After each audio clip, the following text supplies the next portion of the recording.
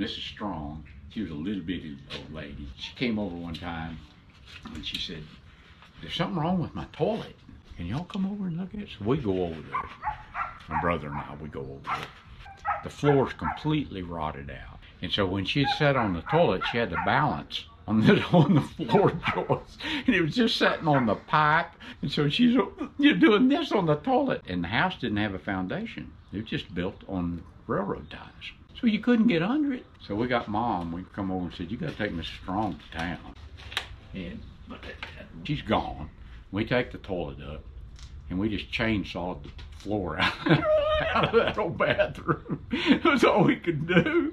So we cut it all out and then we rebuilt it, you know, and put it all back for her before she came home. And oh, she was tickled to death. She paid us with apple pies. She made the best pies that you ever ate. Wow. Yeah, we had a lot. Fun to grow up on. It really was.